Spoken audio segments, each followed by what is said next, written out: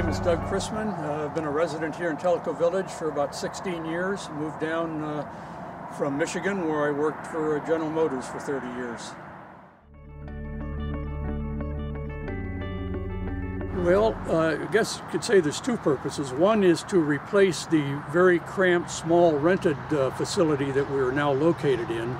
And that's our immediate objective, of course, is to expand space. But more importantly, looking to the future of libraries and libraries in this area, we feel that we need to grow the library and really have it become what I would call a community information center, where one can come for entertainment, information, knowledge, any of the things that people will need and want as we go forward into the 21st century.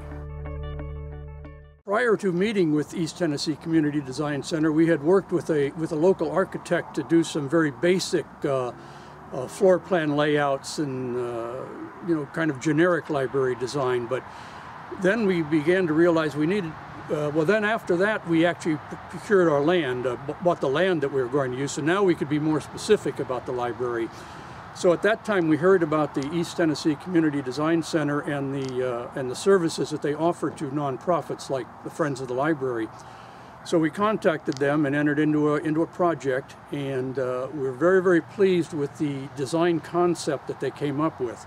It's rather unique, original, and yet functional, and we feel it's going to be a great design to provide the kind of library that the community is going to need in this new century.